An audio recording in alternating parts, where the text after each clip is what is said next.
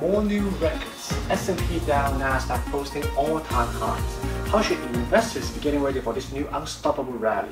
You must have heard of Nasdaq, S&P down from somewhere, but what do they mean? How are they different? Today I'm here to simplify everything for you, so stay tuned.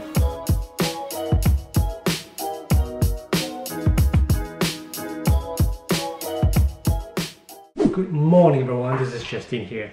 You must have heard of Dow Jones, Nasdaq, S&P 500 on TV, radio, or rather in Yahoo Finance, Bloomberg and other media outlets.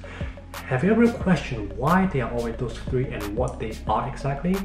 They're actually pretty straightforward, and let's start with the basics. There are two stock exchanges in the United States, New York Stock Exchange and Nasdaq. New York Stock Exchange, short for NYSE,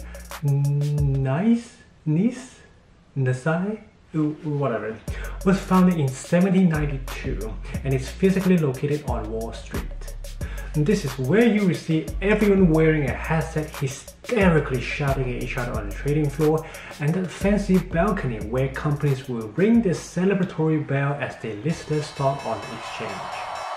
This is also where tourists will go witness a national landmark that features billions of US dollars flowing in and out every day behind a neoclassical architectural facade that focuses on geometry and symmetry.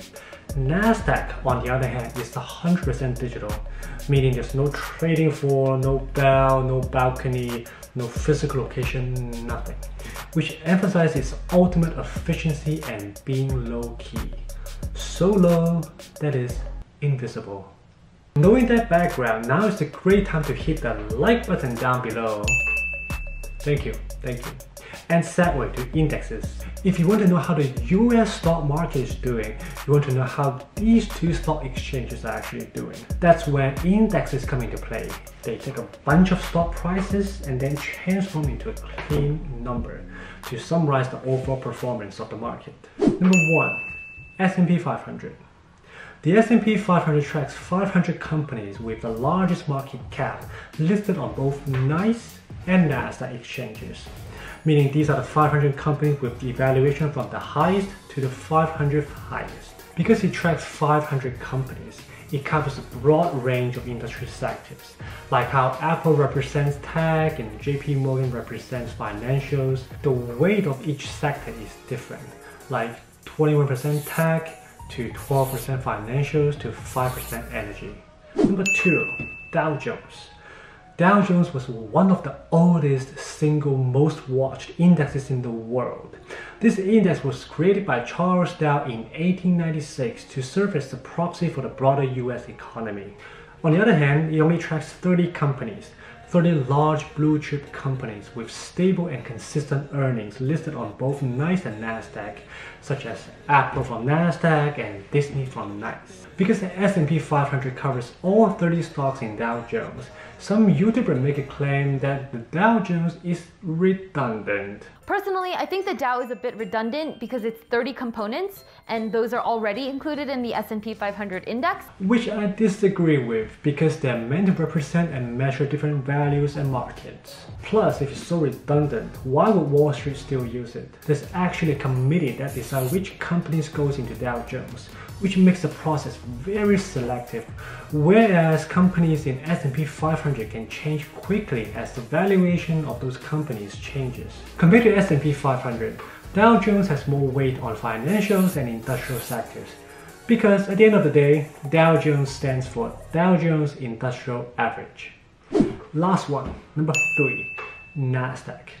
The Nasdaq Composite Index, of course, has something to do with the Nasdaq exchange that we were just talking about, because it's the market cap weighted index of over 2,500 common equities listed on Nasdaq. Meaning companies listed on NYSE won't be this index, such as Disney or Nike.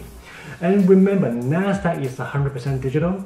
That's also what attracts many of the tech companies to list on Nasdaq for its efficiency, and makes total sense that half of the companies in Nasdaq index are actually tech companies, and nothing from the financials or the material sectors.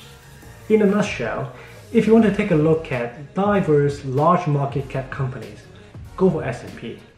If you want to get a glimpse of how the overall broader US economy is doing, go for Dow Jones. And if you care about how Silicon Valley is doing, go for Nasdaq. Alright, that's it for today. Thank you guys for watching and hope you guys enjoyed the video and learned something new. If you want free stocks, use the referral links down below and spend 2 minutes signing up. There's no catch, just free money. Don't forget to hit the like button to see the beautiful shade of blue transcending the gloomy gray color. Drop a comment to tell me what topic you want to see next. I will respond to every message. Doing any of those will help motivate me to produce more high quality content.